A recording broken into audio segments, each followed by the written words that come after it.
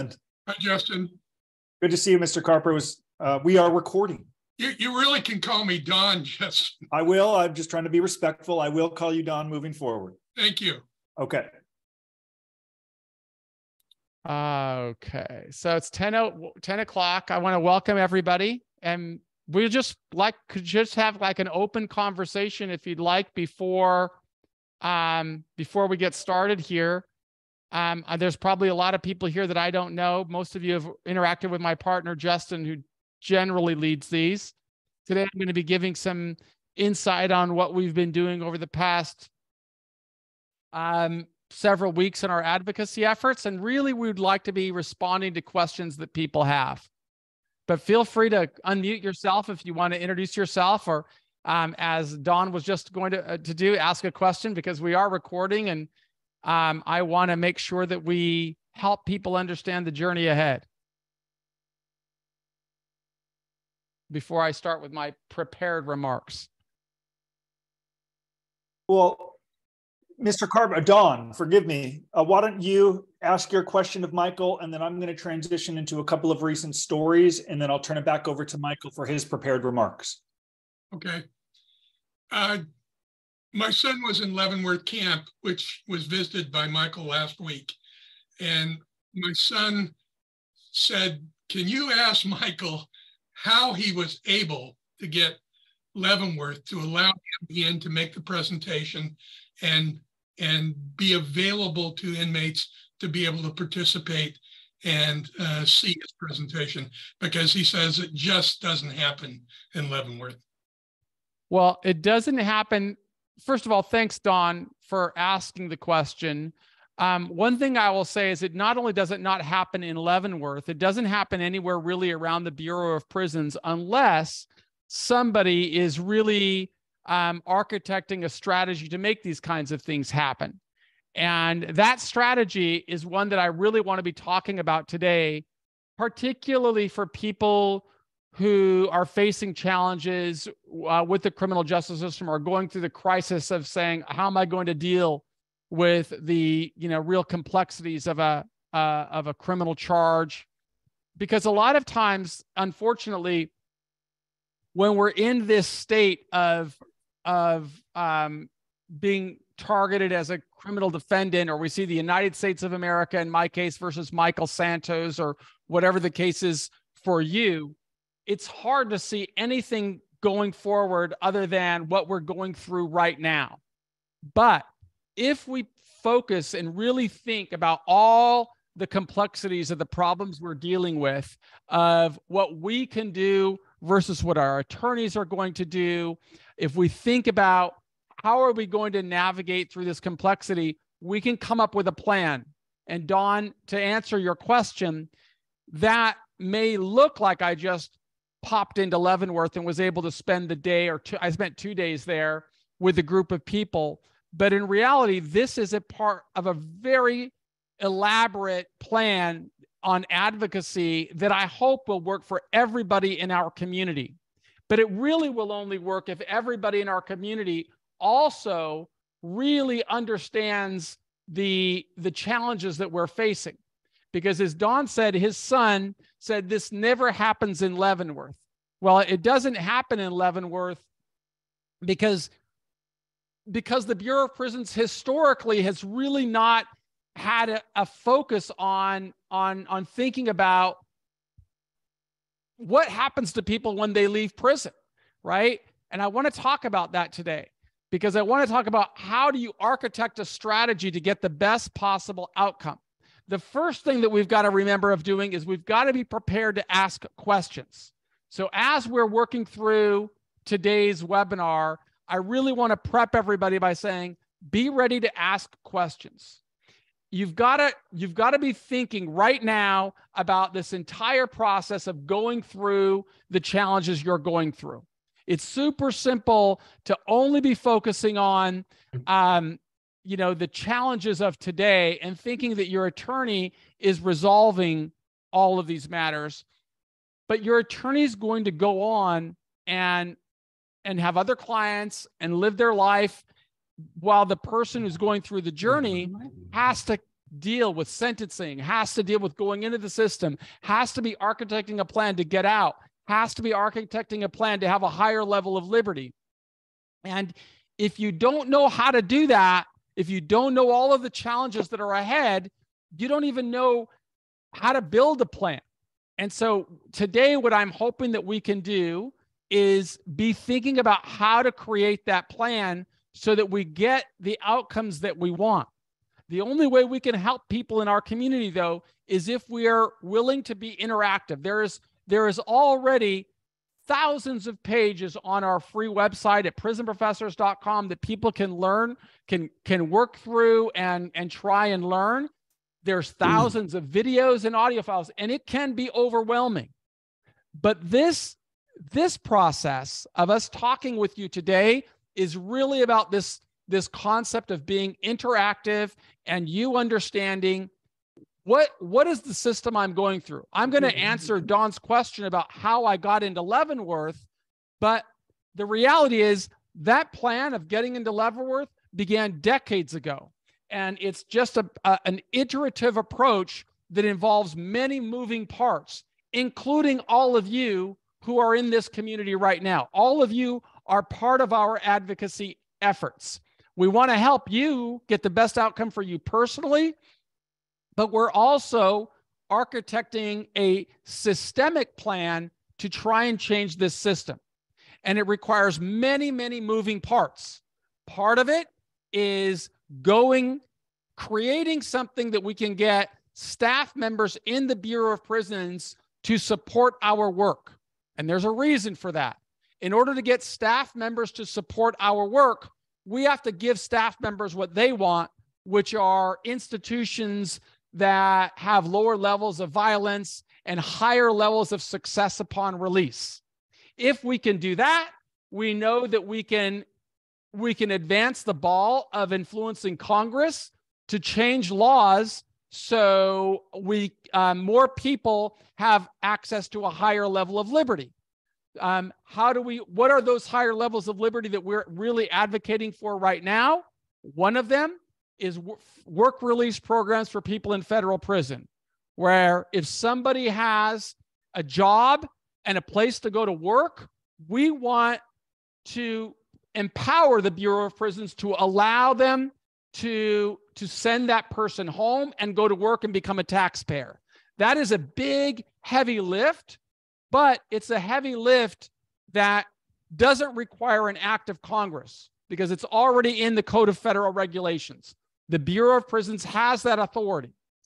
We have to persuade them and push them to bring those policies into existence. And in order for us to do that, part of that process is going into federal prisons, demonstrating that more people who go through our courses are avoiding the problems that the Bureau of Prisons doesn't want and giving them the outcomes that they do want, which is emerging from prison successfully. This is all part of an ecosystem that Justin and I began building together when I met him in prison. By that time, I'd already had a lot of work done because I'd been in prison for 20 plus years. But then it's the work that we've done over the last 10 years. And everybody in this community is part of that initiative and effort. You may not know it, you may not see it, but because you're a part of this community, we've generated resources that allowed us to build this process. So going into Leavenworth and every other prison in the Midwest, which is something we've been doing since last fall, is part of an initiative to collect data. This week, we just signed a contract with a researcher at UCLA who is going to do a study of our program, collecting data from the people who go through it, and then create a series of articles in a peer-reviewed journal that will demonstrate that we're an evidence-based program. And that is all part of an effort to persuade administrators in the Bureau of Prisons to bring forward these advocacy initiatives that we're after. Work release programs, more broader access to furloughs, more meaningful access to compassionate release, more meaningful access to executive clemency, and the very big one we're after is the reinstatement of the U.S. Parole Commission. So these are very big advocacy projects, but we can't do them without you. So it's super important that we're always transparent with you in what we are doing. And I'm glad that Don Carper spoke about my trip to Leavenworth. But I'm going to tell you how all of that happened. It happened by doing the steps that we are recommending that everybody in our community do. You start thinking today about the challenges you're going to have to overcome in the weeks, months, years, and decades ahead. Because if you're only thinking today about what sentence you're going to get or where you're going to serve your sentence, you may not be making the best strategy going forward. I see somebody on here, and I don't know everybody in our community because I really rely on our team to do the interactive work, whereas I'm doing the enterprise work with the institutions. So I'm going to ask some questions of somebody. And right now, because I've never spoken with this person before, I see a guy by the name of Dr. Michael Rothstein. Is it okay if I call upon you, Dr. Rothstein? Yes, I'm here. Great. So I don't think we've ever spoken before, have we? Yes, we have. We have? Oh, yes. I'm sorry. I don't remember you. But let me just ask you a question. What kind of doctor are you? Orthopedic surgeon. An orthopedic surgeon. And how old were you when you gave some thought to becoming an orthopedic surgeon? Well, I'm half Jewish, so what else can I do? Either attorney or a doctor. So probably around kindergarten, I wanted to be an orthopedic surgeon. Around kindergarten. And how much work did you have to do to get there? 4 years of pre-med, 4 years of medical school, 5 years of residency, and a half a year of fellowship training in trauma surgery. Okay. That's a lot. Now I'm going to ask somebody that I see on the screen right next to you. Chuck Jornby, can you unmute yourself? Can you unmute yourself, Chuck? Chuck, how do you do that? How does Chuck unmute yourself? There we go. Okay, Chuck. Couldn't get to the button fast enough. Dr. Rothstein give us his background. Now I'm going to ask you a question. If you think about a person that's growing up to be an orthopedic surgeon, right? Could you tell me what characteristics you think about that person? What's that person like, typically? Driven, goal-oriented, probably has a lot of resilience and grit, I guess, is what would be one of the key characteristics. Excellent. Good point. Now I'm going to ask the person next to you, and I see the name only as Kokila R. Could you unmute yourself? Yes. So we heard about Dr. Rothstein. He started working in kindergarten. We heard from Mr. Jornby, who said some really characteristics of what he thinks of a surgeon or grows up as a surgeon. I'm going to ask you now, what are the characteristics of somebody who wants to grow up and work in a prison? What is that person like? I would hope that they actually care about. But that's hoping because you've got an interest. But let's just talk realistically. Let's just think. Who grows up and says, when I grow up, we know that somebody wants to be a doctor. They're driven, they're focused, they're disciplined, they're caring. Somebody grows up, wants to go to work in a prison. Could you describe that person for me? Forget that you're in the system or you've got a loved one in the system. Who is that person? Somebody that's been affected by the system. That's who goes to work for the prison? You think? Well, as far as I know, the 5 people that I know that work for prisons chose to work for prisons because they had family members that had been affected by the prison system. And so that's why they went into criminology. That's amazing. That was not generally been my experience, but I'm gonna trust that that's yours. Is there somebody else that might give me an idea? Justin, how about you? Could you tell me what thoughts you have about somebody who grows up and says, I want to work in the prison? What are their motivations in your view? Well, from my experience, a lot of them had interest in like the armed forces or in the military for a while, or wanted to be, like the idea perhaps of a steady, paycheck every single week, showing up at the same time, leaving at the same time, perhaps lower levels of entrepreneurial, thinking, liking knowing what's coming in. And that was sort of my impression of, I don't know if anyone grows up imagining they want to be a prison guard. Perhaps they probably just worked their way into it, I presume, when something else they wanted to do fell through and the opportunity was, I would guess, presented to them. I don't know anyone. I know people have said they wanted to grow up to be a doctor or a lawyer. I don't know anyone that said they wanted to grow up and be a prison guard. I presume it just fell on their lap. So I think the salient point I'm trying to make for people, and I want everybody to give that kind of thinking of who is going to have discretion over your future. In my experience, and I'll granted my experience is limited to 9,500 days of living in prison, but I want to say that my experience was people that work for prisons are typically very rule oriented. They are focused on policies and procedures, and their allegiance is not necessarily to the individual serving time, but rather preserving the order and security of the institution. And the more we understand that, the more we can start architecting a plan, the more effectively I think we can be in architecting a plan to overcome the challenges we are going to face. And those challenges it's super important to be thinking about those challenges today, very early, before you go in. Too many people go into the system and the only thing they're thinking about, what can I do to get a lower sentence? How is my attorney going to help me or not? Where am I going to go? But I am going to ask you to start today thinking about what seeds can you start sowing today to influence these people that are going to have enormous discretion on you. And in my view, they're not going to be like Dr. Michael Rothstein, somebody who in kindergarten started thinking about being a surgeon.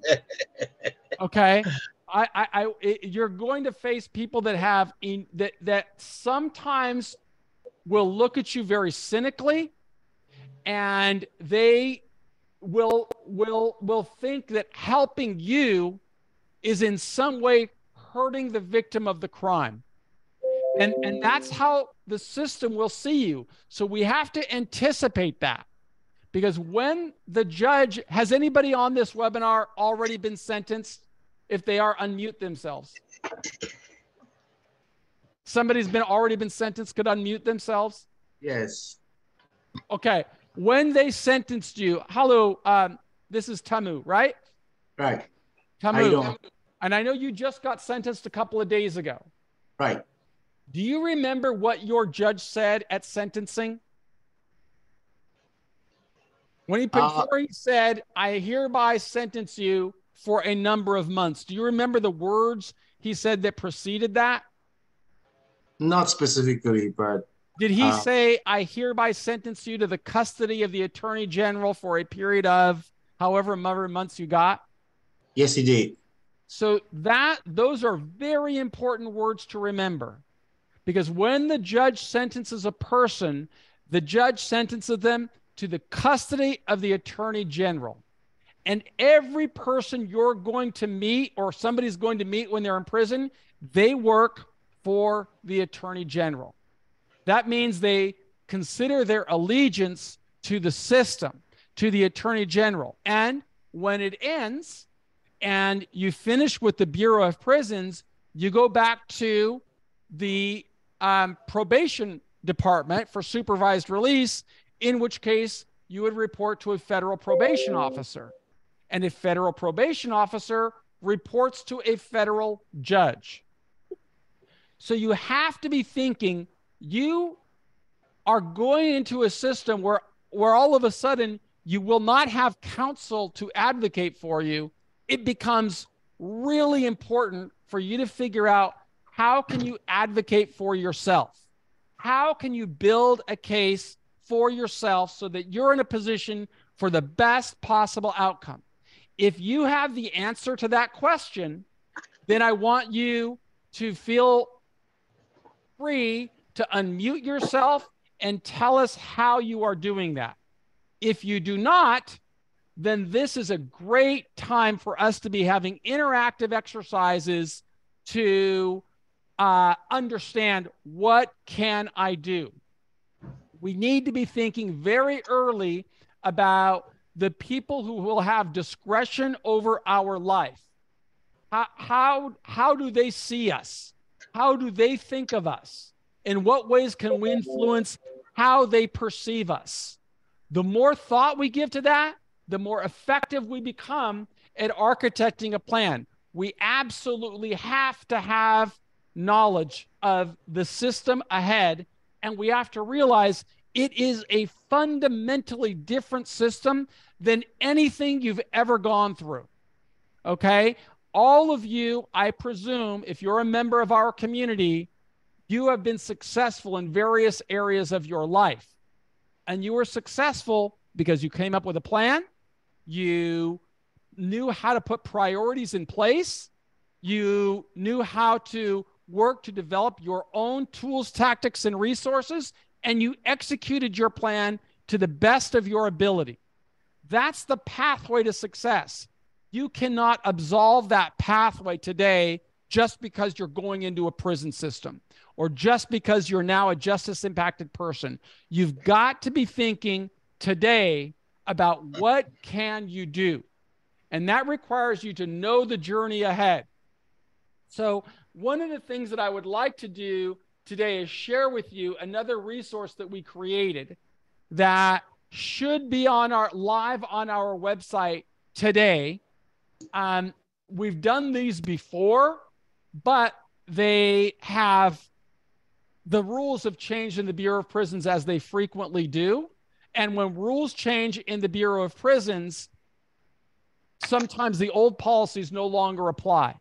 So now the Bureau of Prisons has somewhat come to terms with its calculations of earned time credits. And so we've had to rebuild our calculator. And this is the calculator that we have now.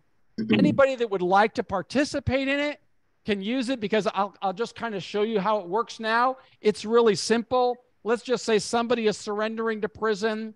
Tamu, could you unmute yourself? Yes, I just did. I know you just got sentenced. When is your surrender date now? July 15. So I'm going to just put an 07/15/2023. And your sentence length now is how long? So 2.5 years. That's 30 months, right? 30 months, right? Okay, 30 months. And did you qualify for RDAP? No. Okay, so you'll see there it says yes and it says no. So you would just click the drop-down menu, and for Tamu, we'd put no. But you are eligible for earned time credits. Is that right? Correct. Your crime allows you to qualify for earned time credits? Do you know? It does. Yes, I know. It does. Okay, because I don't know off the top of my head. But if I do that, I just hit submit. And right now, it'll just show up on our screen. Later, it'll be a little bit different where it won't just show up on our screen. You'll just type in an email or whatever, and then it'll get sent to you. But there it is. As soon as you send that, you'll have there the projected release date for you is going to be August the 4th, 2024. Your projected good time credits will be 4.5 months. Your RDAP will be 0 months because you didn't qualify. That's what you said, right? You did not qualify? Not qualify as of now. As of now. Okay, Right. Earned time credits, the most that you can anticipate is 12 months. And so you'll have a total roughly time in the Bureau of Prisons. Roughly, you can kind of expect, and I gotta play with it. I want to check that myself right now. That math looks wonky to me, but I will check it. We should be able to get like the best possible outcome. If we get the best possible outcome, it looks like you could satisfy that sentence in about, you could be transitioning at least to home confinement in about 13 or 14 months. For that to happen, everything has to go just right. So you're going to want to figure out, well, what's the best possible outcome? And then be thinking, what strategies do I need to put in place to make sure I am in the best possible outcome? The more knowledge you have about the system, the more you can anticipate these very cynical people that are going to have discretion over your life. So you've got to know the rules. You've got to know what, given the rules, okay? Because the BOP, they don't have infinite power. They have to abide by the law. So they can only do what the law allows them to do. But you have to know they have discretion on how they're going to dispense justice, how they're going to qualify you. And if you architect a good strategy, you're going to be in the best position. I can tell you, I will be fighting outside to push the macro changes, and our team, Justin, Scott, Joseph, all the different people on our team will be working hopefully to help with the micro changes. You'll be able to get that also on our website for free, but you've got to always be thinking you're in a crisis. And while in a crisis, it's super important to be thinking about, how am I going to navigate this strategy? We've spoken a lot about release plans. Before the end of today, I will talk a little bit more about getting into Leavenworth. But now that I've given you that background, before I turn it over to Justin, I'm going to just really answer the question clearly for Mr. Carper, Donald Carper. When I started in my prison sentence in 1987, I knew I wanted to be an advocate for change.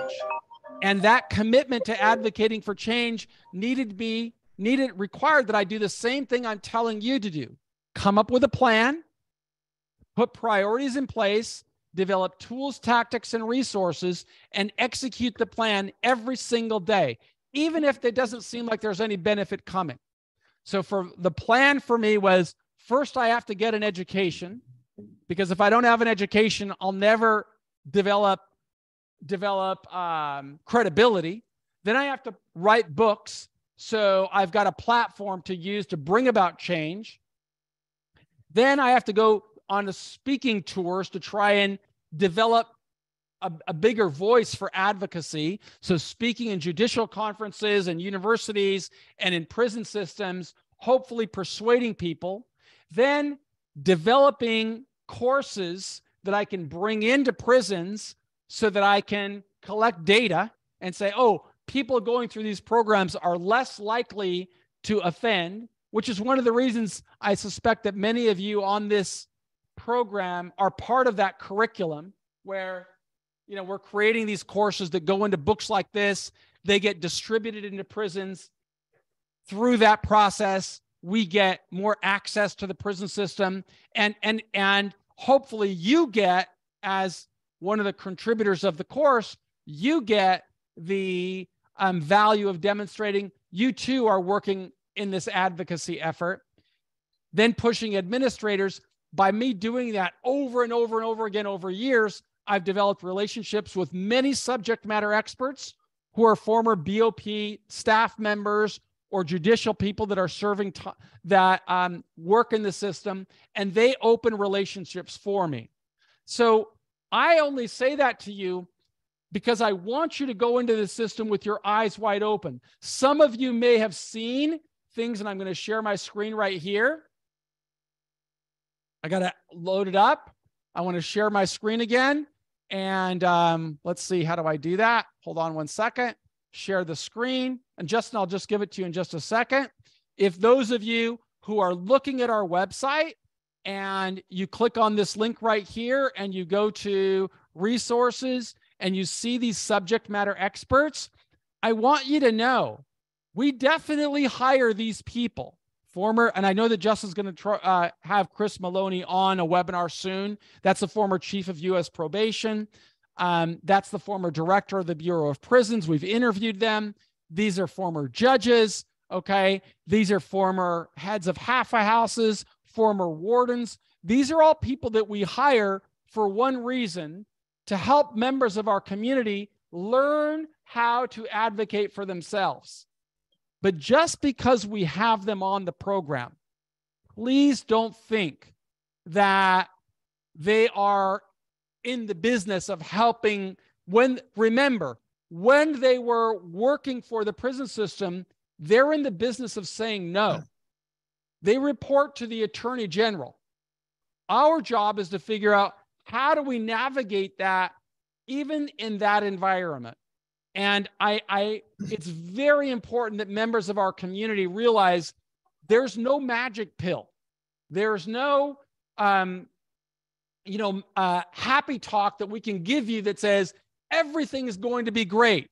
I want you to know there's always a struggle. There's always a challenge. And that in anticipation of helping members of our community understand what is difficult to understand because they've never been in the system before, we've created a new resource. That's this one. It's called Post-Conviction Remedies. I just published this book, and we're sending it to members of our community in prison so that they will have just an explainer of what happens now after you've been sentenced. What is a direct appeal? What is the structure of the judicial system? How do these different layers of the court system apply to you? What is a collateral attack, a 2255? And in what ways are there barriers to justice with the Prison Litigation Reform Act or the ADEPA law? Or what does it mean to exhaust administrative remedies? All of these are resources that are at your disposal in your pursuit of self-advocacy. But if you don't understand them, if you don't understand what a compassionate release motion is, or executive clemency is, or how to use a 2241 or a Bivens action, or how fines will apply to you, you are not going to be as strong as you need to be when you encounter the challenges that are definitely going to come. So one thing we always say is anything you buy from us, you can get for free on our website if you're willing to do the work. But you've got to realize you have to become an expert at self-advocacy. You've got to anticipate the challenges you're going to face and say, I know how I'm going to get through this, and I'm going to start sowing seeds today that will put me on a better pathway for success in the weeks, months, years, and decades ahead. So that's really what I wanted to say in my opening remarks. It's 30 minutes. You guys know I can go for hours, and I don't want to do that. I want to listen to you. I know that Justin has some thoughts that he wants to share, but I am urging all of you, get your questions ready. At the bottom of this screen, if you hover over it, you will see a section that allows you to raise your hand. Let me just see where that is. I think it's under reactions. Yes. If you click the reactions icon at the bottom of your screen and you have questions for us, just click that little button that says raise hand. And then we will call on you in turn after Justin shares with you some of the stories that he wanted to offer. And then we'll just kind of open this up for an interactive dialogue because I want to help you. And the best way that I can help you during these interactive webinars is to respond to your questions. JP, go for it.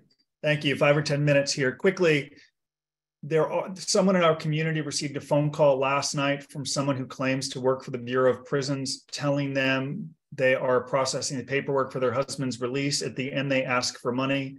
So it's a scam that's been going around. Someone in our community has fallen victim to it. They're currently at Pensacola. So no one from the BOP is going to call you to process paperwork and then ask for your credit card at the end. But it's continuing to happen. We just want you to be careful about that. Michael said something a moment ago, like doing the work. And there's one thing to know to do it, and another thing to actually do it. So last week, I filmed a YouTube short that I sent out this morning about a physician just outside of Fort Worth who called me like 6 months ago. I was at California Adventure with my daughter. And he said, I've been watching all of your videos, though I don't think a lot of what you are suggesting I do applies to me because I have so many extenuating or mitigating circumstances. Don't think for a moment that mitigating means you may not go to prison. It's great to have mitigating factors if you accept responsibility, you're working, you pay back the money, you're building a new record as a law-abiding citizen. Some people actually turn themselves in. It's wonderful to mitigate, but mitigate does not mean you are not going to prison. And this physician mistakenly presumed, because he had these things going in his corner, that things that we encourage you to do, like advocating, preparing for the probation report, creating your personal narrative, growing your network and asking those people to write letters to support you, holding the lawyers accountable. For example, this physician didn't even receive his sentencing memorandum yet, it was already turned in. So he called 6 months ago, and then he called me last week to essentially say, like, I was wrong. My mom and dad or my wife and children think I'm different, but in the eyes of the US attorney, I don't think I'm different than any other criminal that they come across. They want to send me to prison for 60 months. They want to take my retirement funds because I have no money left. And I just learned they're going to take 10% of my Social Security. They're going to issue these DOJ press releases. I'm really no different. It's one thing to have no idea what to do, and you can almost have more sympathy for someone who has no idea what to do. But if you're on these webinars, and he said he binged watched all of the videos that Michael and I produce, including the videos with the federal judges. So to know what to do and not do it is very difficult for him, because now he has what he would say is just regret that he can't change the last 6 months of his life. He can't go back and undo it. So if there are things you think you should be doing, we encourage you to assess what they are and implement it. If you're unsure, ask us. For example, last week, someone called to say, I'm disappointed that I wrote this narrative because Michael interviewed Judge Bennett, who said it would be a good idea to get this narrative to the probation officer, but my probation officer is against it. How do I resolve that? And we presented a few options on how to resolve it. Do nothing, or go a different road, which is asking the probation officer to read it and put it into the probation report, even if it might not align with your attorney's position. But in this case, the attorney said, I love the narrative, this will help you. So if you love it and you think it will help me in front of the judge, why wouldn't I get this information to a probation officer who will recommend how long I serve in prison? And through that work, the defendant advocated, he felt more comfortable. He got it to the probation officer, who then said, this really helped me. Thank you for doing my job. I've learned a lot more about you. Had it not been for the webinar, he wouldn't have done it. But many of you know what to do and still don't do it. And this physician is feeling that pain. One other story, I did a YouTube live video on this 3 days ago about a physician in California, graduate of USC like me, in the medical school, who called to tell me that he was stunned to hear the government's asking for prison. And his lawyers conveyed to him, and the lawyers are good lawyers and they have good intentions, and I think they were just trying to manage his expectations or give him hope. But he was so hopeful that he presumed he didn't really have to prepare. And like Judge Pearson told me one time, a long, long time ago, if you think you're going to get probation or 2 years, like prepare like you're going to get a life sentence. Work that hard, treat it like a full-time job. That's when you probably get the outcome you want. In this instance, the physician turned himself in. He believed these mitigating factors would compel the government to not ask for money, turning himself in, surrendering his license. The scheme only went on for a few months. And of course, in this climate, you're going to go to prison. He's a physician with a license. And as I said in that video, when I came home in like 9, 10, 11, and 12, it was all these Ponzi schemers going to prison. It was the insider trading. Those have kind of scaled back. It's physicians and payroll protection type fraud. And if you look at the press release that was issued in this case, it's the same press release they issue across the country. Doctors have to be held to a higher standard. They're trained to take care of patients. When you violate that trust, we're going to send you to prison. And this physician didn't consider that when he signed a plea agreement many months ago. And it's the same thing as that physician from Texas. Regret, I'd love to go back and do it differently. And the takeaway is both knew what to do. They didn't do it because they thought they were different. So we support you. We don't want you to go to prison. We know the way your mom and dad and your children and your network views you.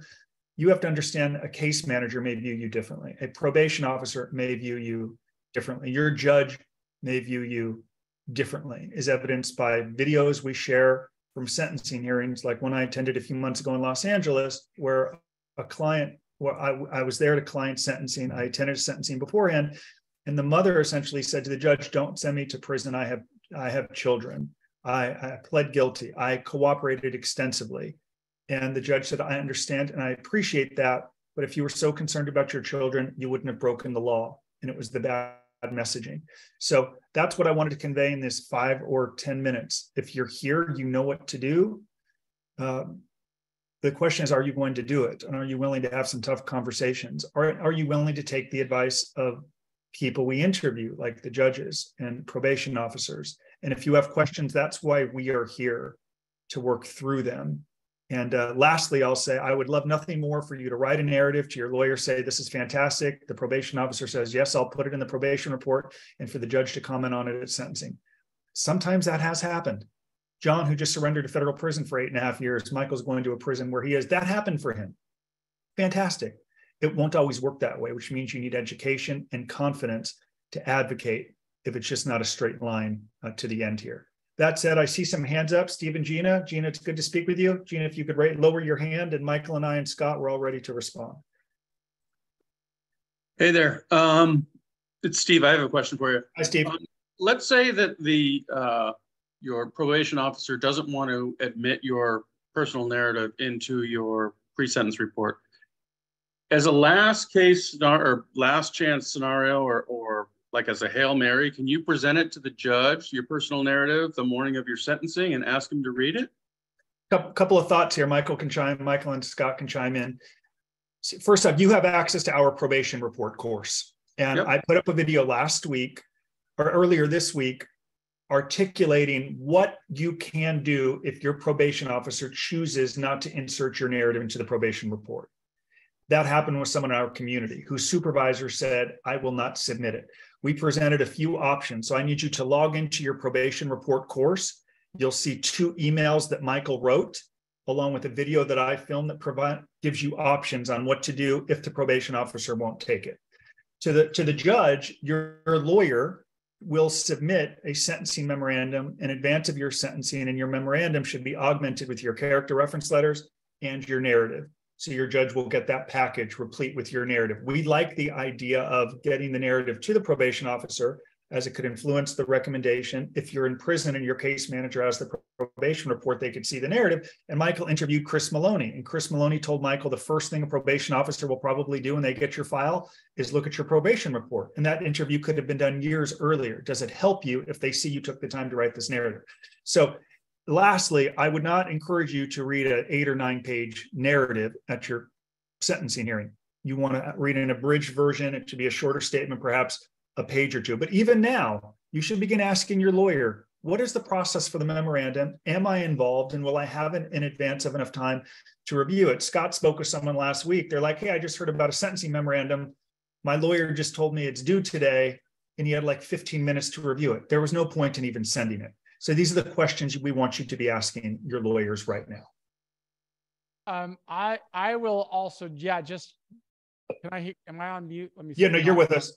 Ms. Steve, just to give you the bullet point for everybody who may not have access to that course, what would I recommend that you do? I'll just tell you what I wrote in those emails. Is if you look at our website, you will see the interviews with the judges. And there's actually, if you click on the links, you'll see where I asked specific questions. And I asked those judges specific questions of how influential would it be to you if you find somebody who's expressing their story and what influenced them and how they identify with victims and what they learned about this criminal procedure, if they did that at the time of the probation report. And I give you the time clips. So here is the recommendation that's in that email for those of you who don't have access to our learning management system, which I recommend you get. But if you don't, here's basically what I wrote to say. Dear Probation Officer Jim, I have asked, I want to just point out to you some research I've been doing with interviews of federal judges. Here are 2 federal judges who expressed how important it would be to them, how influential it would be to them if they were to see somebody expressing their story at the time of the probation report. And I'd like you to review those. And because of what those judges have said, I want to include my narrative at that stage. And if you will not do that, please provide me the contact information to your supervisor so I can send it to them. I will be giving it to the judge, but based on what these judges said, here's the clip. I would like you to make this a part of my probation report. That's a proactive, initiative that you are trying to take control of your future. It's about you understanding this is more important to you than anybody else. But it's kind of what I started at the beginning of this. You've got to put yourself in the mindset of the people who have discretion over your life. What can you do to influence them? And Robert Reyes asked a question on the chat that I'm going to respond to about that very subject.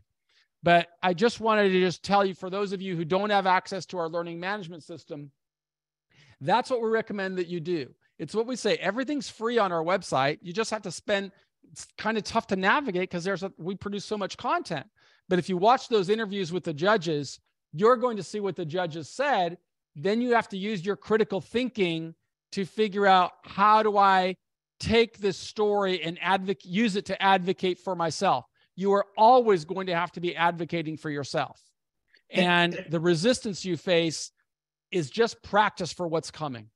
And one thing I'll say before we turn it over to question, all of you know our community and member, Ron Thorgmartin, who just surrendered to Montgomery for 6 years, was on every webinar till he went away. Scott, perhaps you can put a link to the YouTube video I did with Ron before he went in. And Ron shared how he essentially got the narrative to the probation officer, but between the probation interview and sentencing, he worked on one of these prison courses or community service courses with Michael. Then he augmented or updated the narrative for the judge. So this narrative is kind of like your release plan. It's a growing, breathing, living document. So the probation officer had one narrative.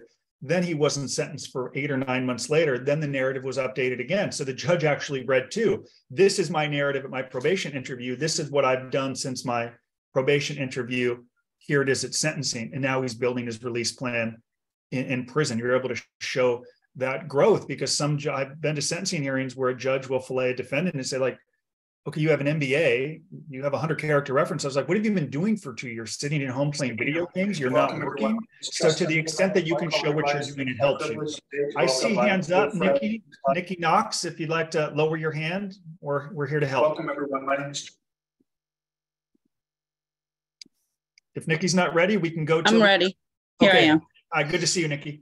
How you doing? I have a question. It's hard to get information when the person that is in federal prison, they're in there because they committed a crime in Washington, D.C. Because the offenses that they committed is not federal offenses. They're DC code offenses. So where do I go to find out, like, for instance, for good time credits and FSA and different things like that? Where do I go to find out the offense codes dealing with DC? Because it doesn't fall, her offenses doesn't fall under any federal codes that disqualifies her, or that disqualifies so Nikki, her. Let me address that. And that's something that many people in our country that don't really think about until they're in the system. Our country has a really complicated criminal justice system. There's actually 53 different systems. There's the federal code. There's every state has a code. The military has a code. And then DC has a code. That's 53 codes.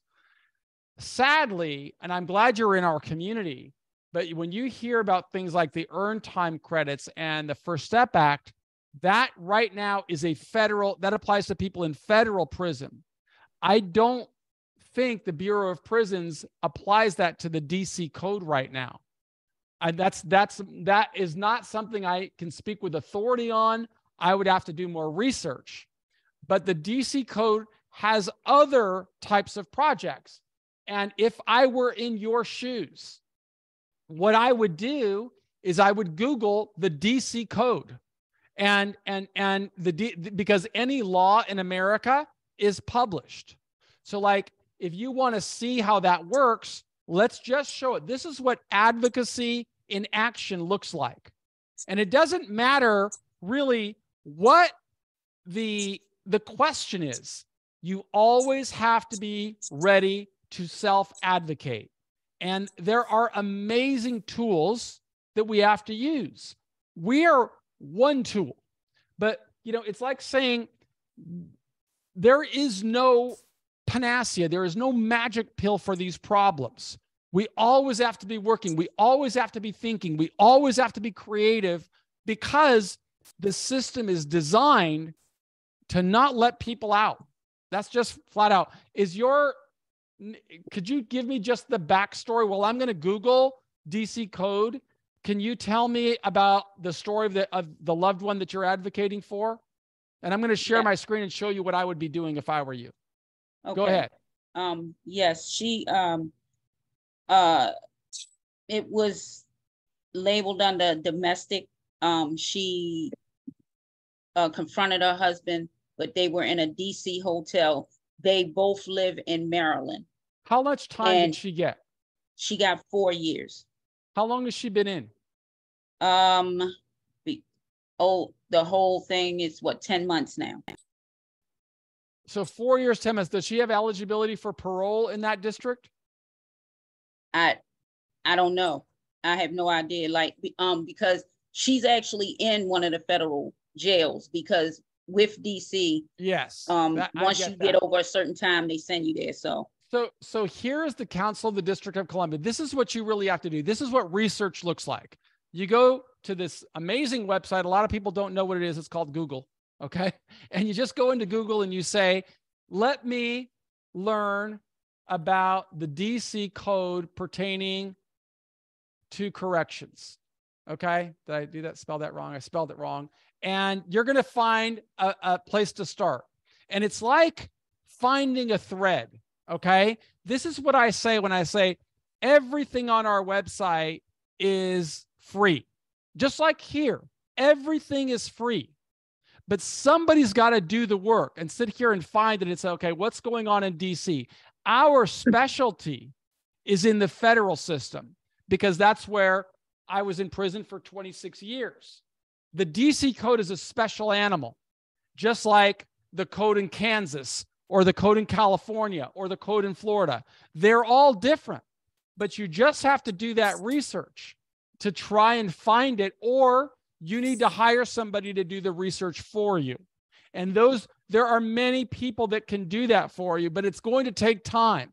If you don't have financial resources, I would do what I was just showing you. Google it, look for 30 different leads and find it, and then find what are the post-conviction remedies available for DC offenders.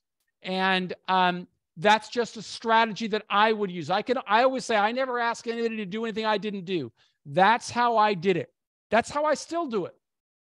So I hope that's helpful to you, Nikki. I know you would like to have a quick thing on how to fix it, but DC code is not our area of expertise. We know that if you're in DC, you'd serve your time in the federal system, but they have access to some programs that other people in federal prison do not have access to, and they don't have access to other programs that people convicted under the federal code have access to. So you're going to have to do that research. Another place for you to look and research would be right at the BOP's website, and just start looking for codes on the DC code. I will try and find something and publish it on our website at Prison Professors on the DC code, but I encourage you to do the same thing. Okay. Oh, I definitely will. I have no problem with doing the work, because I know she needs someone advocating for her while she does it in there. It's just that I didn't know where to go to get started, because I didn't know that they treated them so different, even though it's a whole they're under a whole different law. They're in an entirely different law. Right. So right. Research DC code. Okay. Research post-conviction in DC. Okay. And find out what's eligible. And then I would also look at the BOP website as well. I don't think the First Step Act applies to the DC code as of today. It's one of the things we advocate for. Yeah, I really don't think so. I believe I had seen, I was reading a lot of stuff, and I seen something where it had it, but I can't find it again, where it said DC, that the First Step Act they didn't qualify for it, but I haven't been able to find it again. Well, let me show you where to go on the BOP's website, and everybody on our community should know how to use this as well. Okay, this is not only pertaining to the DC code. This is an extraordinarily useful website. Okay. Oh, I've been there. Okay. Many times. So you want to go here, First Step Act. Okay. And you could start reading it through here, and this would be a thread. So I would be looking through here, and I suspect that if I spent a few hours on here, I would find information about DC code, because it is a big part of the BOP. There's more than 10,000 people, DC offenders, in the federal prison system. So I'm just going to do a quick scroll through here. No, I actually think it up at the top. I believe this may be where I found it. It said disqualifying. What's the name? No, those are going to be disqualifying specific offenses, I think. But spend time here. Again, go to inmates, go to First Step Act. You'll find quite a few. Then you could look at the Federal Register. That's the Code of Federal Regulations. This is a higher law than the BOP policy. So the more you learn about these areas, let me see frequently asked questions, applicability of the law. I don't see DC code in here. It's just going to take you some time, Nikki. I hope that this helps you. Oh, FSA, there's military and state offenders. That's no. But spend some time here, okay? Okay, thank you so much. Thank you for being a part of our community. We have some other questions up there. I think Leonard Rollick is next. Leonard, you could unmute yourself. Thanks. Yes, I did. And I'm very impressed with your program. I've read about you. I've looked at your questionnaires with judges and talking to the wardens. And I'm just going to try to participate by learning as much as you do, because I am a paralegal in New York, and I work with several attorneys in the Southern District and Eastern District of New York. I've been on a lot of death penalty cases and all these gang drug cases, and a lot of kids are coming in. So I feel like I'm working at the wrong end, but if I can help some of these guys sometimes that are pre-trial, that are in the system for sometimes 2 or 3 years before they get sentenced, participate in your program will be excellent mitigating factor for some of these judges. And could I respond to that, Mr. Yes, Pollock? So this is also goes back to Donald Carper's earlier question about going into Leavenworth. Advocacy is not a magic pill. I have to just always say that, right? I've been doing this since I went into the system in 1987. And it's a long tail approach. And I'm going to tell you what we're doing right now. I'm excited about doing it with somebody like Frank Glassner, who's a member of our community. I'm looking forward to doing it with other people in our community, but I'm going to tell you what it is. As I said, there are many, many moving parts to this. Part of our job is to help people in prison demonstrate that they are preparing for success upon release. If we can do that, we are more effective in speaking with members of Congress or administrators in the BOP. In order to do that, we need to disseminate more resources. And a lot of times, indigent people that are in prison don't have access to these resources. The Bureau of Prisons is providing it in specific regions, but they're not providing everything, because that's not their business, is to help people in prison get ready. It's changing, but it's still a big challenge. So one of the things that we're doing, Leonard, is we're working with businesses and asking businesses to sponsor indigent people to go through the project, and they'll get scholarships. So if somebody's, then now we have an intern. Is Aaliyah on this webinar? If you are, would you unmute yourself, Aaliyah? I don't know if you're there or not. I am here. Okay. So Aaliyah, tell us where you go to school. I go to school at American University in Washington, D.C. And tell them how you and I met. Okay, so I was taking a class called Prison Communities, and one of my professors, he believed that it was really important that when we're learning about the prison community, that we get in touch with a lot of people who have actually been inside the system and who are now out of the system and advocating for people that are still inside the system. So Michael came to our class as a guest speaker. He introduced himself to us, and we met that way. And then he mentioned at the end of the class that he was looking for interns, and so I raised my hand.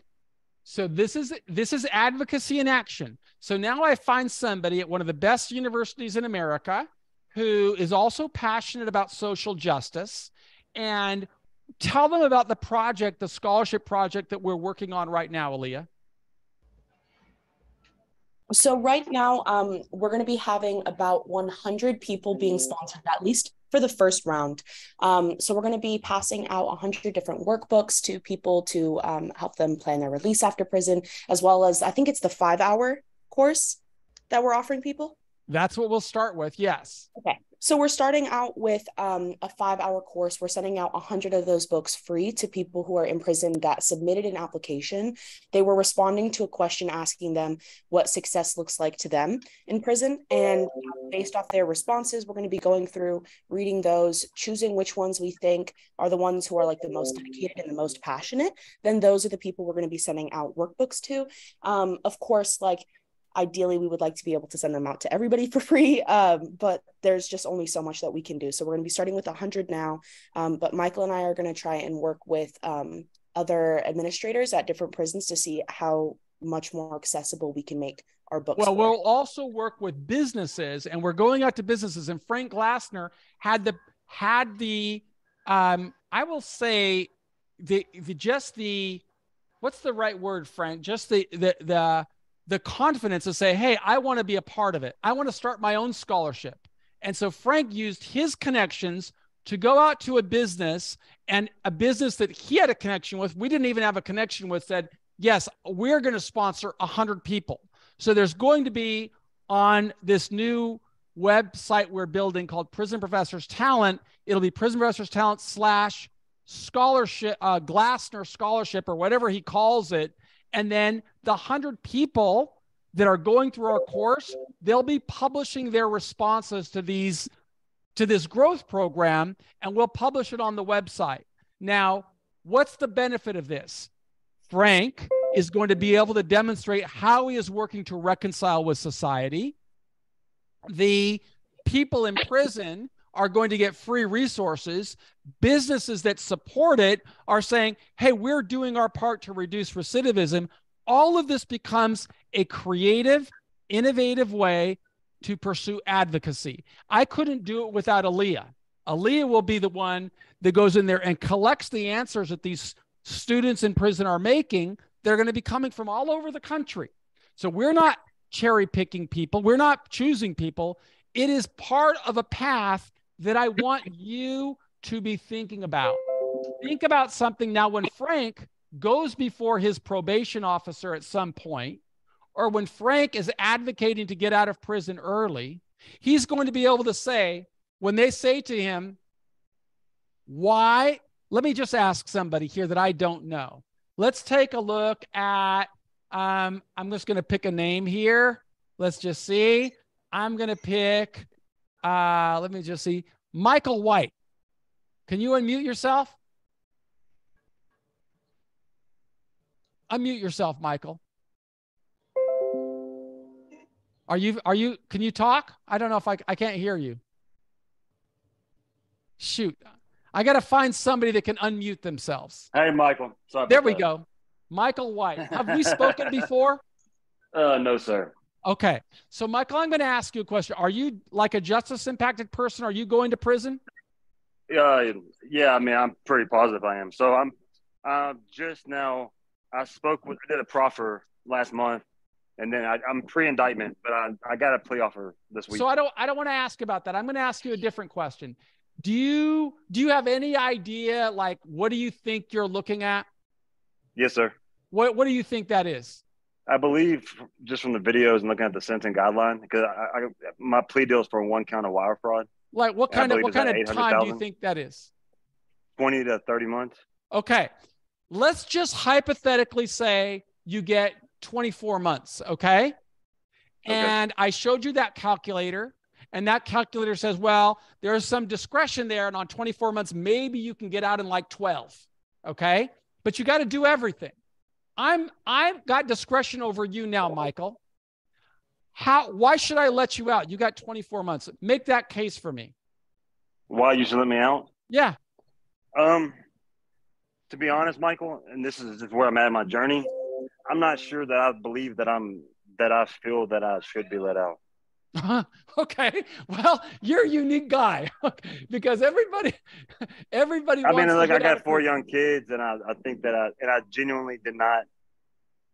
The reason I got in trouble was not something that I intentionally did. Not that most people probably did not intend to get in trouble, but for me, I had a commodities company, and a company froze my assets. Nothing legal, but then they no, at least nothing on the criminal stuff. But a company from New York. I'm in Texas. I'm in Beaumont, Texas. But they use that. Go ahead. I'm sorry. No, I'm not saying anything. I want it for the purposes of this statement, what I'm trying to get to. And we could talk offline, or you could talk with a member of our team.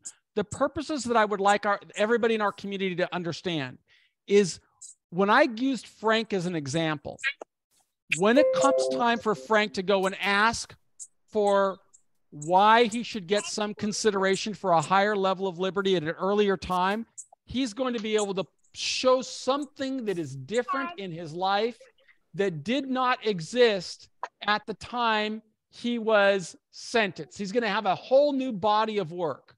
And when somebody does that, say that. Oh, I'm sorry. No, go ahead. When somebody does that, they're stronger. And I want everybody in our community to come up with their plan. Why are you worthy of getting the discretion that you want to use in your favor? You've got to be thinking about that early. Yes, sir. And then I've watched. I mean, I'm very thankful for all your videos. I mean, I've been on top of this way before I ever even knew that I was honestly under investigation, because the state had investigated me, but then they dropped it. Are you working with a member of our team, our community? No, sir. I don't. I have 4 young kids, and so I just don't have the funds because. These are free. These webinars are free, sir. so you can come here and learn anytime you want, and you can get everything free on our website, and you can get books, and you can get courses. You can get anything you want. But I really highly recommend every day you think about, what seeds can I sow today so that I can make better arguments in the future for a higher level of liberty. And when you're asking that question, I definitely want you to be thinking about the people who have that discretion. They don't have a fiduciary duty to you. They don't see that they have an obligation to you. They look at something different. And you've got to be thinking about this as you plan for the future. But I will say, like, I have started working, like, just doing working for DoorDash, like, to set up like a good so, like, before I ever even talk with the feds, 'cause I just did a proffer last month, and but I haven't been working for 8 months, or during the business. I closed my business down 8 months ago, so that I didn't have any record of me. I didn't want them to think that I was trying to continue making bad decisions, but I'm not. Well, that's good. That's good. Stick with the webinar. I got to turn to some of the other Yes, questions sir. now. Yeah. All right. Sorry that I didn't know the answer. No, you did great. I want you to have a successful journey, and I hope that you find value in our community. I do. Thank you so much. Thank you. Dr. Rothstein, I see your hand is up.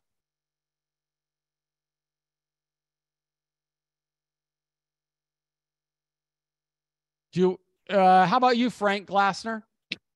Yes. Hey, how are you, Michael? Hi.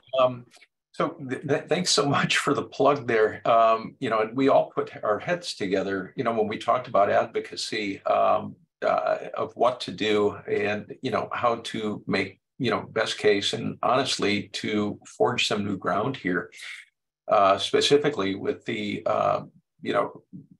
success after release from prison, new materials and the courses that you created, as well as the teaching guides. This all rose out of you putting this together. We've all been working together, myself, yourself, Carol Santos, Justin from time to time, and others on, my journey that I'm just about to go take within Butner, on June 26th. or Butner camp. Having said that, one of the things that I was very, very excited about was the Success After Prison course. And then we had discussed how to build this into my stay there, my journey. And then subsequently be able to potentially teach the course at a minimum to try and help other justice impacted people take the course as well, because it's phenomenal. And then coming up with the solutions and discussion with you on how to put together a scholarship, which I would never, by the way, call the Glassner Scholarship Fund. I prefer to remain anonymous. We'll choose something great. But, you know, we've already started to build this into my release plan, you know, which is really taken on a life of its own. I can't stress enough how much that release plan is important. And then just working together and self-advocating before I even surrender myself, you know, in a month or so. So I couldn't be more proud of this. You know, it's oxymoronic. I'm actually excited about, you know, starting my journey and being able to do this, and very, very excited about being able to make a contribution here.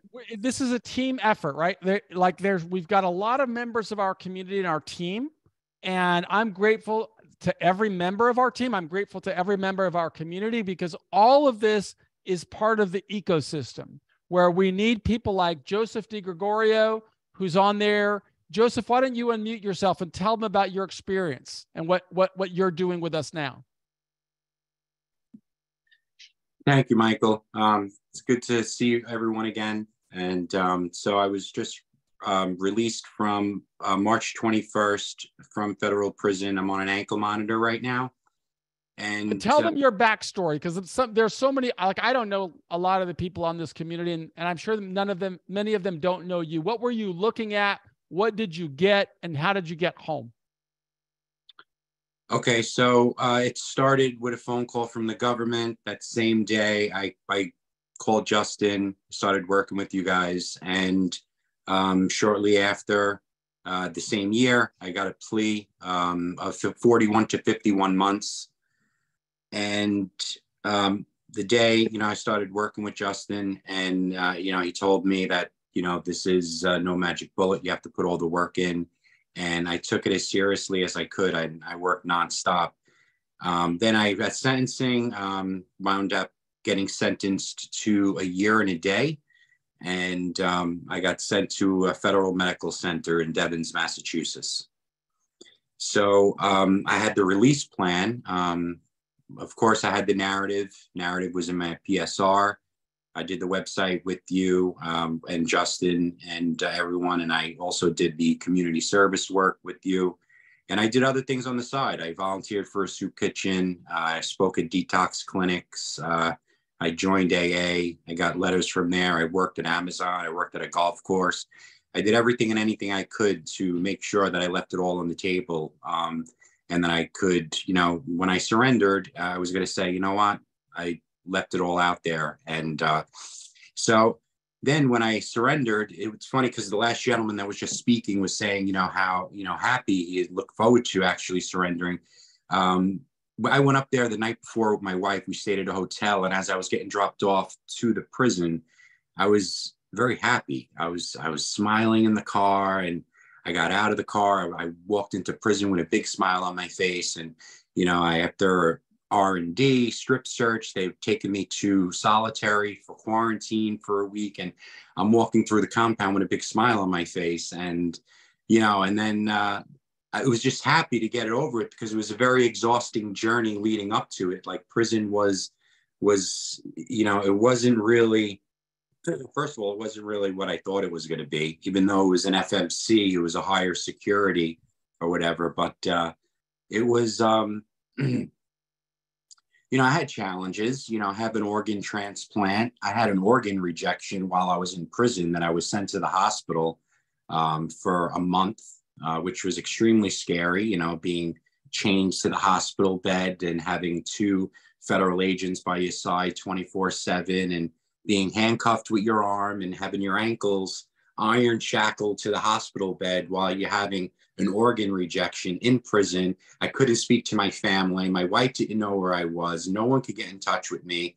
it was extremely challenging. And it was very, that part was was serious. But then, upon surrendering, I brought the release plan with me, and I also had a copy mailed into me, and I worked on that pretty extensively. And when I handed it to my case manager after the first 2 weeks being in there, my first team meeting, she said she never saw anything like that. And I said, can you please put this in my file, look it over? This is my release plan.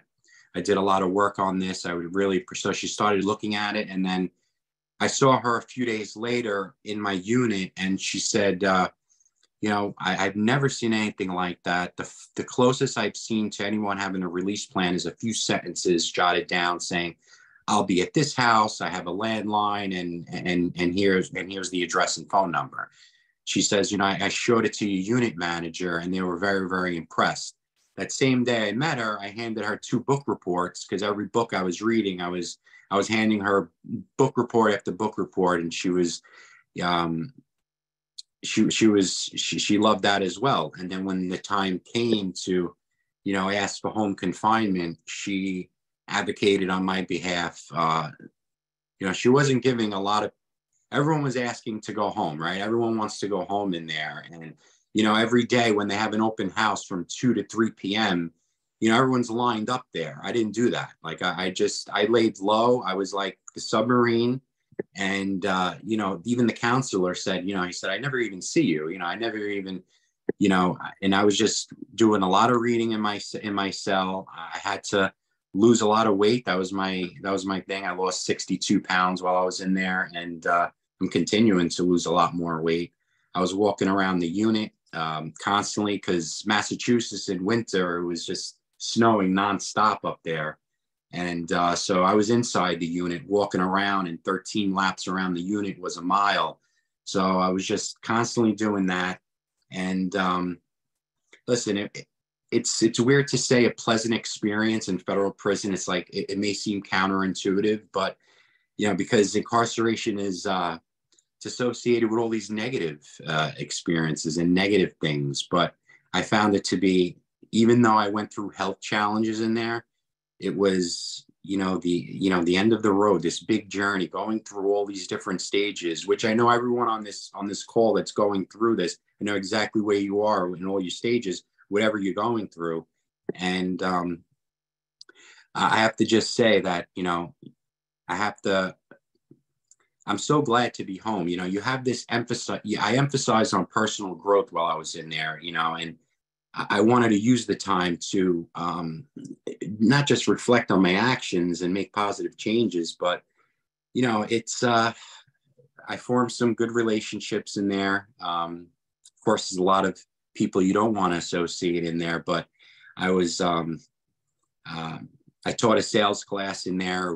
It was 3 classes, and, people were asking me, what can I do? I was like, there's a lot of things you could do. You could do credit card processing. You could do, Amazon FBA is big. There's a lot of different things you could do, with the felony, that you could come out and reinvent yourself and come out reincarnated. And a lot of people in there don't know what they're doing. And a lot of people don't know how to advocate with the administrative remedy.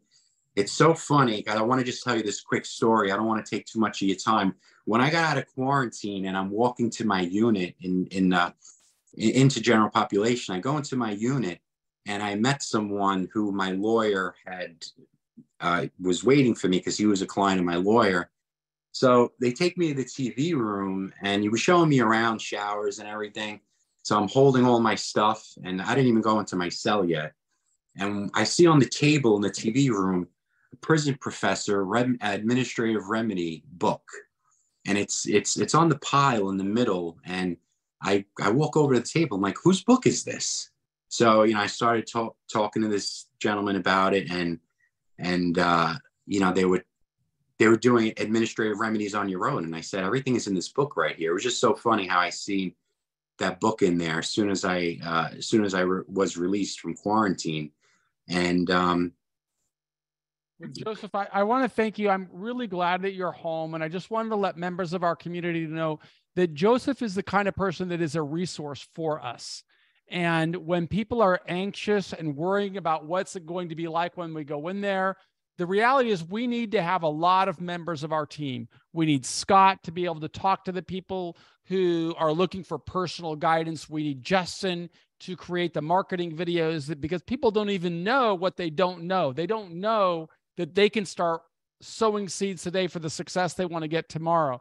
My work is on the institutional side and advocacy efforts. Joseph is available along with other people to respond to questions about what things are going, what things are available while you're in prison, or how did they have a personal experience?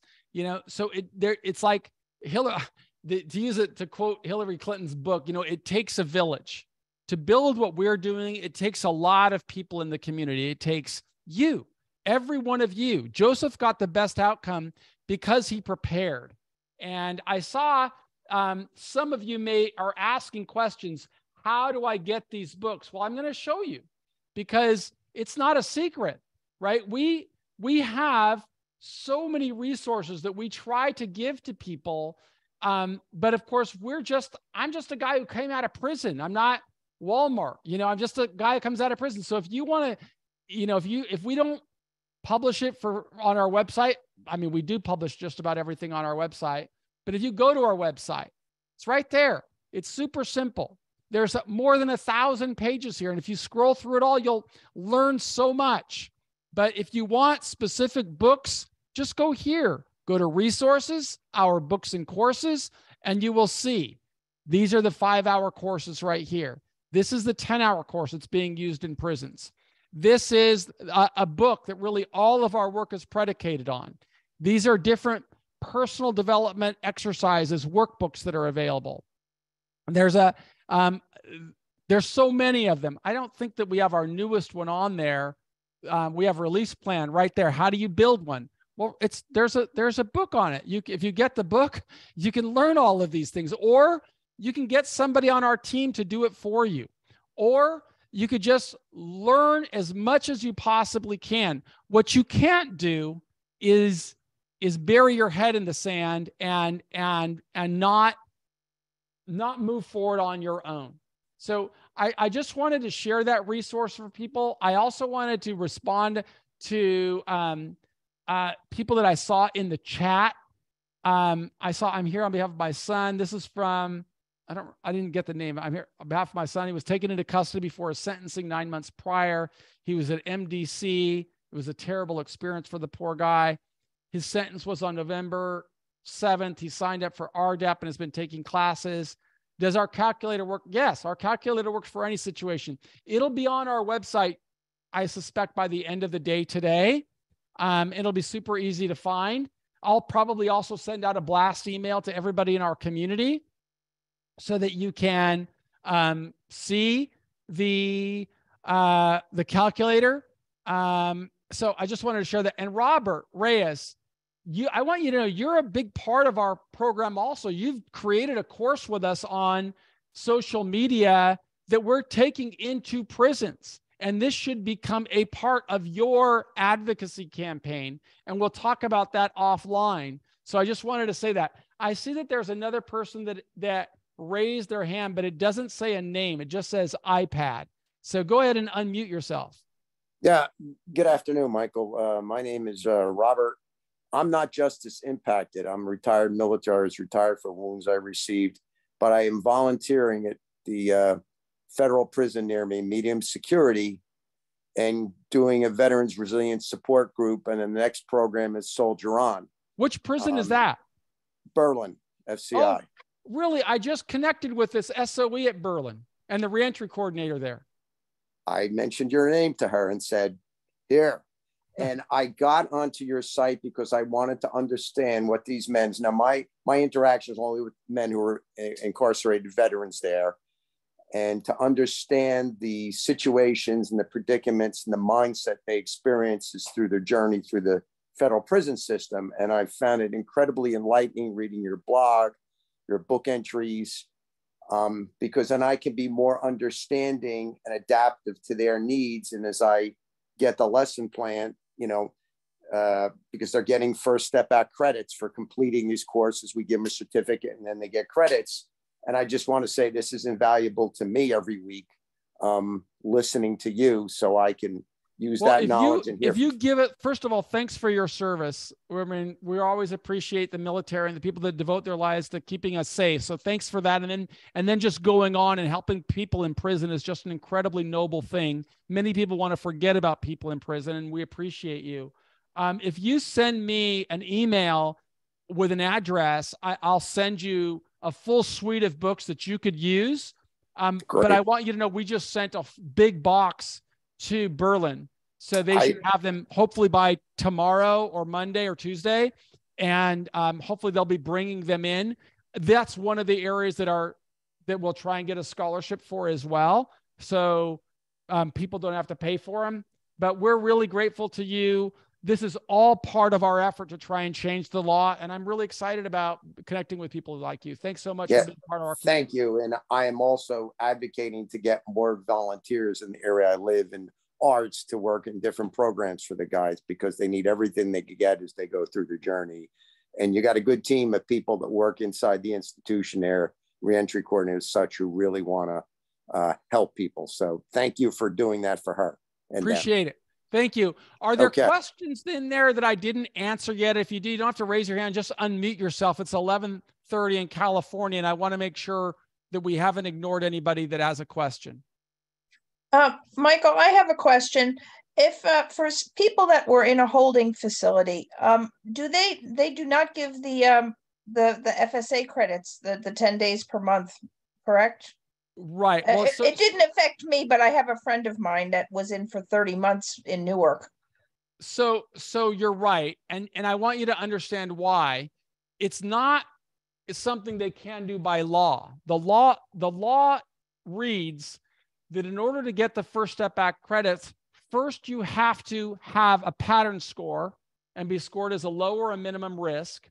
Then you have to have a needs assessment done and a risk assessment done. And that qualifies the person to get the first 10 days. If a person's in a county jail, they can't get those things done because they're not federal officers there. So until that's done, that's part of the problem. So, okay. So and what about the good time? Do they get do they get that 54 days for the year, or? I don't think they get that until they get to federal prison. That's what I thought too. Have they been sentenced yet? Oh yeah, she got 9 years, but she was waiting in Newark for 33 months. Okay, so she's got a lot of history. I would recommend that you get her that post-conviction book. I think I had gotten that one to her. I just published it, so you haven't gotten. Oh, this okay. one. I left her with two of the books that we had at the time. The reentry book and the new one, the post-conviction book. It really explains advocacy strategies that she can pursue.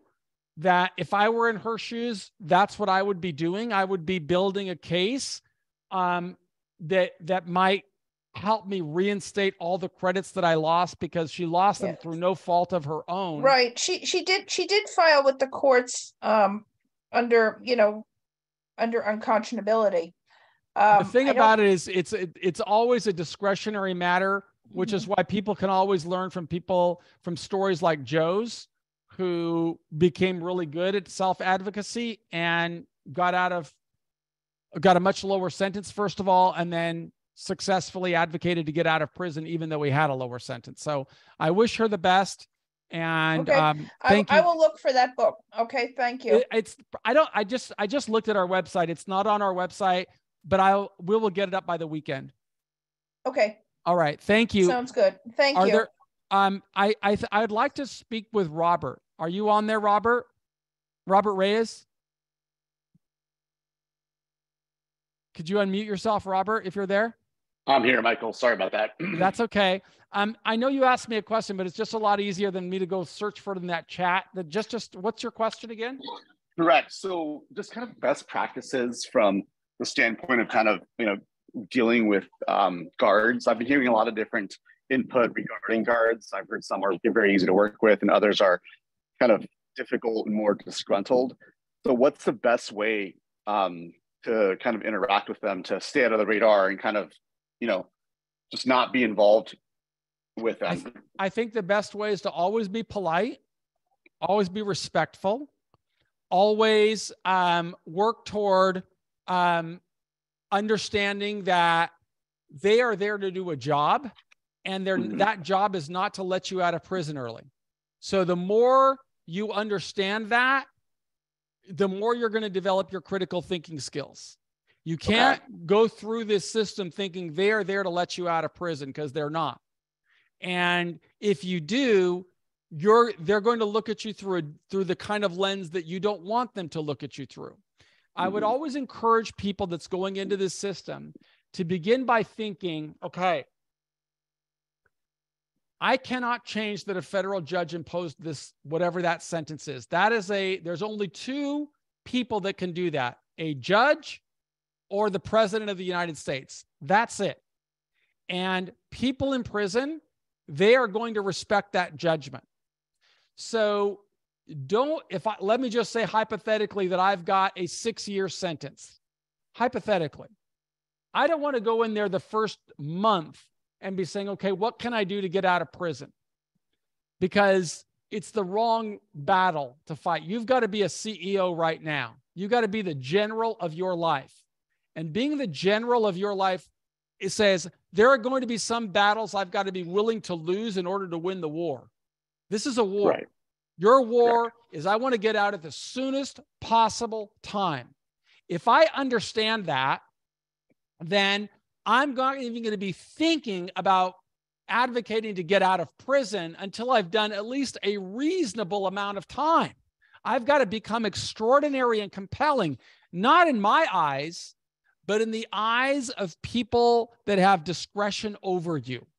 The more you think about that, the better off you're going to be. And if I had 6 years, hypothetically, I wouldn't be thinking about this until I had 25% or 30% of my sentence in. Like, that's a good strategy. Okay, my first 20 to 30%, I'm going to be building a record. Like I told you about Frank.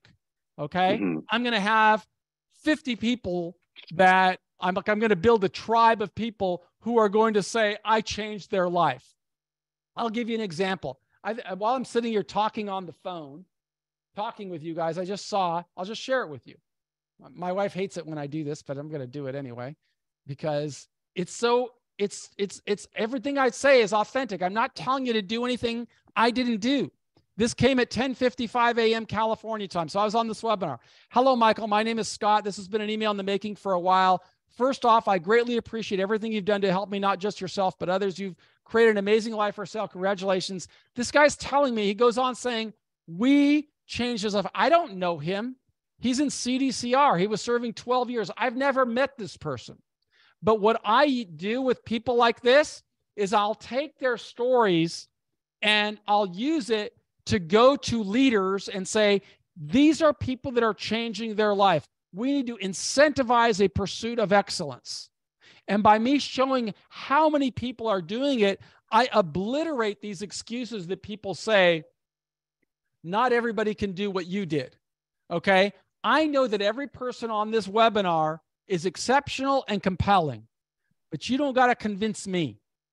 You got to convince people that have a very cynical view. And so, Robert, when you're going in there, despite your inclination, your very natural and human inclination to be saying, I just want to get back to my wife and kids, that's a very natural inclination, but it's not a very strategic one. You've got to be deliberate. You've got to visualize success, create a plan, put priorities in place. And you and I have worked on this. You've worked on building your own lesson plan. I know that Jack's on this webinar. I need to build a lesson plan with Jack. Okay. You got to build that. Then I'll take it, get it into distribution to hundreds of thousands of people. And you are going to be able to advocate for yourself more effectively because you can show I'm different from the person who got sentenced. That's what I learned how to do. And I always say I would never ask anybody to do anything I didn't do, but you've got to always have your eyes wide open in there and understand the system is not designed to say, let me figure out a way to get Michael out of prison. That's not the system. To pursue that path is like going to a basketball game and trying to see a touchdown. Okay? That doesn't happen. Let's think strategically, how can we succeed in the world as it exists? And the more we think about that, the stronger we're going to become. So, all right. But you're super smart, Robert. You've built a career in sales. You've had to learn how to read people, and you're going to do that in that environment as well. So just remember, prison is a microcosm of the world, and you will become successful, and you're going to get a tremendous amount of resources from us because I produce content every day. Yeah, you guys are awesome. Thanks, Michael. Thank you. Are there any other questions at 11:30? Then we're going to be back next Thursday. Actually, I won't be here because I'll be traveling to Thompson, Illinois to do this work inside of a prison while my team will carry on with these webinars.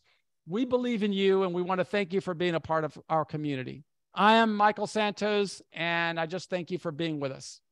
Bye-bye.